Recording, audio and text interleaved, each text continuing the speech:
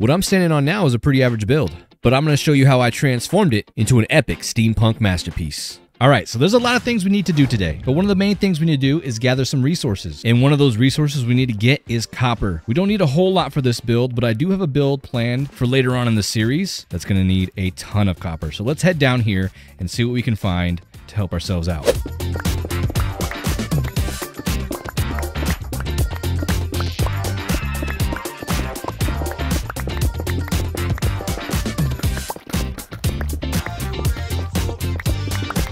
So we haven't done too bad. We got ourselves 2.5 stacks of copper, as you can see here from our hotbar, and that's great. We can fortune that and see what we get. But I'll let you guys in on a little secret. I've been doing a whole ton of copper mining already in this season because I know we're gonna need it. And as we're heading out the door here, I've been informed by Blonde Skunk, he left us a little gift here. Got ourselves a bit of copper, an item frame, and what looks like an orange shulker with tons of copper inside. What a guy. Thank you so much for this. From Blonde Skunk with hearts and love. Awesome. But he gave us a snout armor trim. I haven't used the trims yet, but we'll definitely take a look at those in a later episode. But he has a book here for us for the king. Hey Z, just wanted to welcome you back onto the server, and I'm looking forward to see what you get to building on here. Little birdie on the pathway told me that you may be in need of some copper. That little birdie was correct. I've gone ahead and got to smelting some up for you. I also gave you an armor trim, but be sure to duplicate it before adding it to a piece of your armor. I hope you enjoy all the goodies. Your friend, Blonde Skunk. What a guy. Thank you, Blonde Skunk, for that. Believe it or not, this is actually our first shulker box. So that's going to come in quite handy later on in this episode, but I'm going to go ahead and fortune all this copper here, get to smelting, and I'll be right back with you guys. All right, so we got the copper ore smelting away in our blast furnace, and we got quite a good amount of copper here. But the next thing we're actually going to need for the build is blast furnaces. So I'm going to put away the copper that we have, and we're going to head on over to Puff's Iron Farm. And here we are. This is Puff's Iron Shop, actually. Farm underneath, I believe, or somewhere in here. But Puff is actually giving away free iron now, so we don't have to do any mining. We can just come in here and gather up as much iron as we need, and we'll be on our way. Now, we still do need some cobblestone to make our furnaces, but I think we have plenty of that. So let's get to crafting these bad boys. All right, so we need 95 blast furnace. Looks like we need a little bit more cobblestone. Now that should do us on the furnaces. Let's go ahead and find this blast furnace. We need smooth stone as well. I do have a little bit of stone left over from our jet build in the last episode, if you guys want to check that out. I also have a little bit of smooth stone, just gonna help out a little bit, not much, but a little bit. So let's get to smelting so we can craft ourselves some blast furnace. All right, I do believe we have everything we need for a blast furnace. Yes, we do. Go ahead and craft as many as possible. We need a little bit more iron. Not a problem. And there we have it. Looks like we have about 99 blast furnaces, which is going to do us very well. The next thing we need is some copper lightning rods. Now, we only need 91 of these, so we'll go ahead and miscount and get ourselves 94. I'm actually going to go ahead and use this shulker box for some of the materials that we've been gathering. That way we have a nice place to store everything to make our lives a little bit easier. So I'm going to put a list on screen right now for you guys to show you what we need for this build. There's a lot of stuff that's really easy to get, so I'm going to go ahead and gather those things right now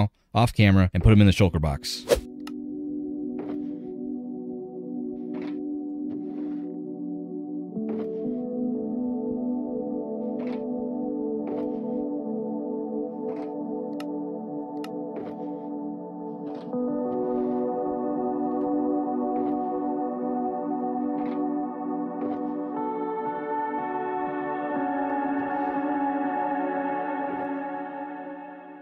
So we're doing pretty decent on the materials so far. We'll go ahead and keep smelting some of this copper here. We're also going to grab a few of our copper blocks, and we're going to start trying to age some of these guys because we do need some copper to actually patina for us so we can get that nice green color.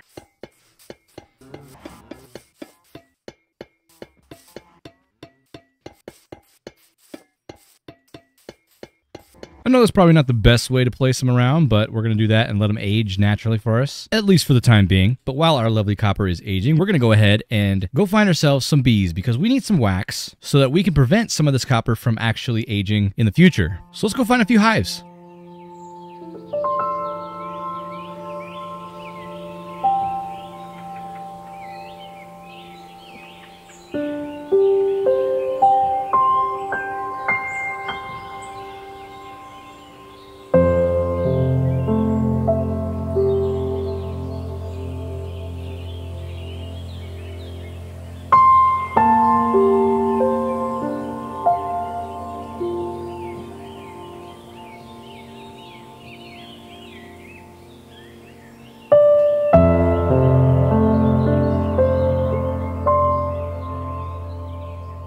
All right, so we're back from gathering bees, and we did a pretty good job. I got 7 bee nests, all have bees in them, but I wanted to get one more for the farm that I'm about to create, just so we have a nice even number of nests. So let's head over to the shopping district, and I brought a whole stack of diamonds because there is one other place that I want to check out that has some gear that we're going to need, or at least some gear that I want. So first stop is actually the Honey Where Are My Plants shop. It's a plant and bee shop, I'm assuming. Let's go ahead and hop in here. There's a bee right there. Nice. So we head on in here. It's 3 diamonds for 1. So we're going to go ahead and get a bee nest with the most bees in it, which is this guy here. So we'll take one of these guys and we'll put 3 diamonds there. That's basically all we need from this shop. You can buy flowers though. And I do love me some of these orchids. So I'm gonna go ahead and buy a few of these as well, just because I like them. Good decoration. What else do they have here? Oh, I love these guys. Lily of the Valley. Those are great flowers as well. Let's see. Tulips. These little guys are kind of nice too. I'll take some of those and maybe an orange tulip as well. Just to kind of give us a variety of colors. Did I pay for those? I did. Okay, cool. But I think that's all we really need from here. So let's head over to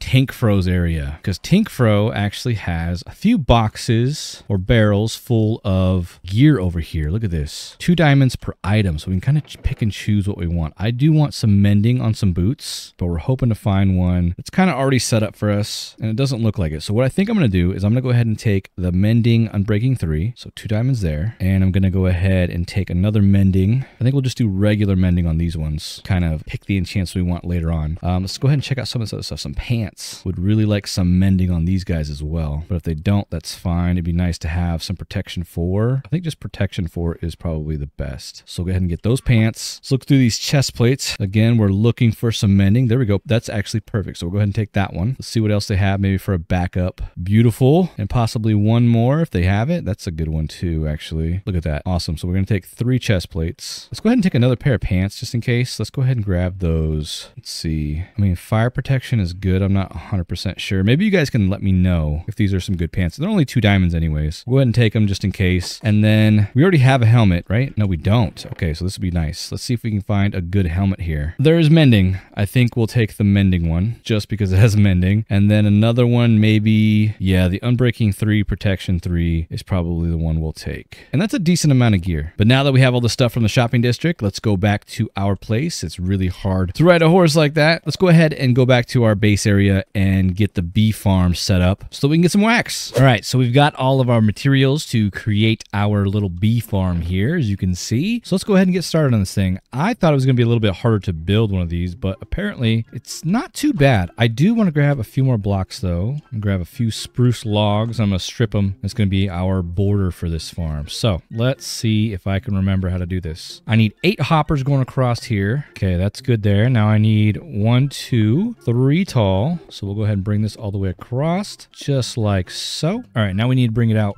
2, and we're gonna grab our comparators here, and we're gonna place our comparators here facing like this, and then we need some slabs on this level here, I believe. Hopefully I've done that right. We need redstone across here, redstone across here, and then we need, oh, maybe I did this wrong. Oh, that's right. Okay, so I need another slab right there. So we're gonna do full blocks across here like so, and then slabs across this section here. We want our redstone all on these blocks up top. Very good. And then we want our dispensers facing down in this direction. Beautiful. I guess we'll set up the glass first, actually. So we'll do the flowers down here. So we need flowers for our bees to produce honey. And then I'm guessing I'll probably have to tear this out. So maybe we won't have wood here. We'll have wood. We'll have wood next to it right here. So let's go ahead and put grass there. Wood coming up here. Wood across this guy here. I think to right here is probably good. And then we'll come up to here, bring it across like so. Strip all these down to make them look a little bit better. I'm gonna grab a little bit of stone. Do I have any in here? I do not. Well, we could just use the slabs. No one will know. Don't tell your builder friends we did that. And then do believe I'll probably put stone at the top of there possibly. But we're gonna put glass in here just like that. Little stone there. Break out a few more blocks there.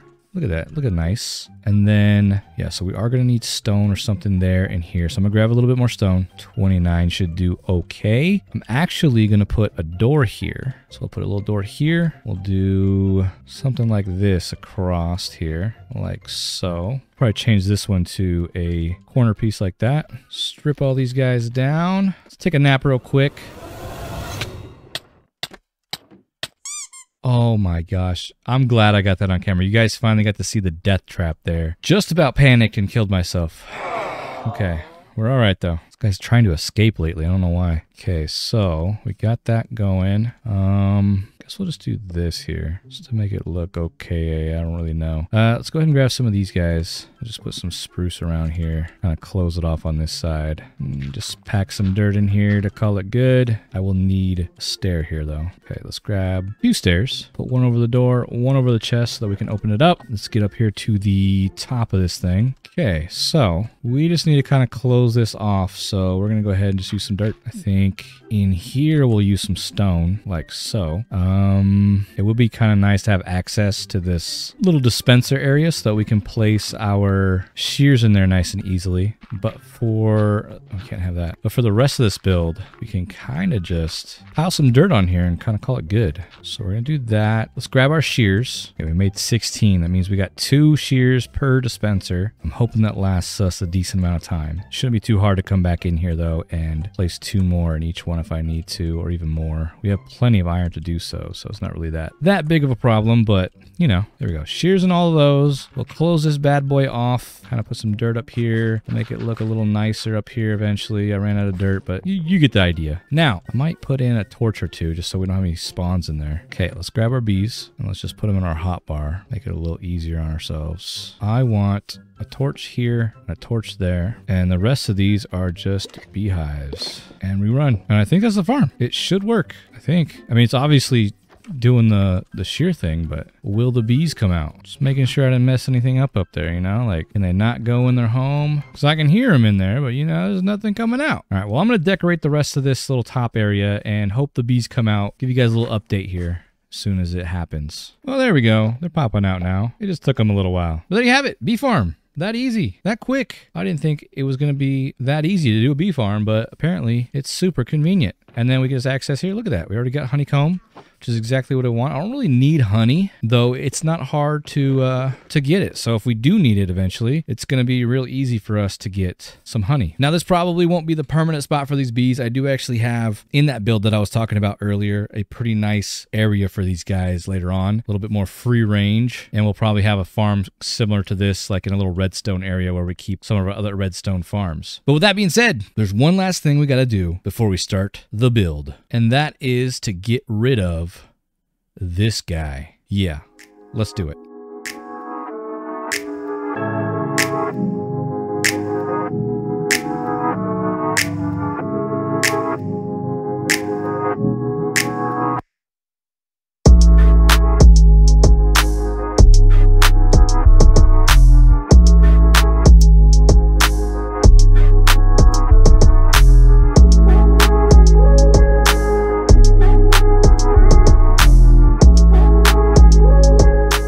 Right, we've gotten that torn down, and I've been off camera gathering a few more materials for the build. I've put them all in this shulker box here. We have everything we need here and a few other pieces in my actual inventory as well. But now I do have everything ready to go. We did not have enough of this weathered copper, so luckily enough, Puffing Fish dropped a few off for us, which was real nice. Make sure to go give him a look. He's a great content creator here on the AfterLife server, as well as all the other AfterLife members. Check them out and see what they're up to here. You can see the little outline there of the schematic that we're going to be using. You can't see the build because it doesn't really work in shaders too well, but we definitely need to be using something like Lightmatica to build this. I think it's a very complicated build and would be super time consuming if I didn't use it. The mod is great. It doesn't actually place any of the blocks for me if I don't want to, but you also can. There's definitely some easy to use tools with that mod, but for me, it's just nice to see where the blocks go and makes my life a little bit easier as a content creator. But with that being said, let's get this amazing steampunk spider built.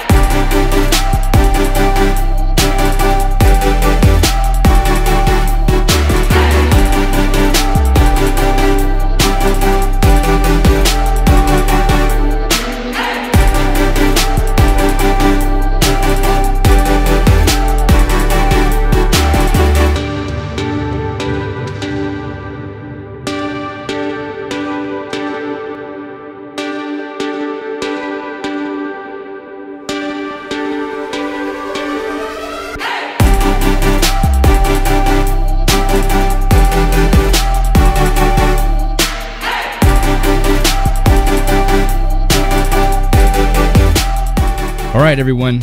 I meant to show you our beautiful build here, but I think I may have been pranked possibly. KB mentioned that he had dyed my sheep and that he was sorry if I was using them. These are his sheep, guys. These are his sheep. Yeah, see? We had plans. This was his sheep, and now we have pink flowers, pink petals, excuse me, everywhere. This is actually kind of crazy. I don't know if this is KB or not, but that was definitely him with the sheep. Is there still one black sheep in there? No, okay. But I mean, I don't use the sheep, so I'm not 100% sure what's going on here. I don't know if this was like a server thing. I think we were talking about resetting the world, but there's petals everywhere. Okay, I don't know. Maybe this isn't KB. This has got to be something different. I don't know what's going on, but we got tons of pink petals everywhere, which I mean is nice. It's pretty. It's not bad. But let's go ahead back over here and take a look at the beautiful build. Look at it in the distance over there. No more red giant spider, but now it's a beautiful steampunk spider that looks amazing. Oh, and I forgot to tell you guys, I can zoom in even more. Look how cool that is. Super awesome. But yes, guys, it's absolutely an amazing build. I think it came out great. Hopefully you guys do as well. While I'm walking up here, I'm going to show you guys in detail what this thing looks like up close. And we'll talk about how I built this thing. This was built over a year ago, year and a half ago. It was kind of the last build that I made in Minecraft before I took my break. And I got to say, I was really proud of it, and I'm really glad to be back in here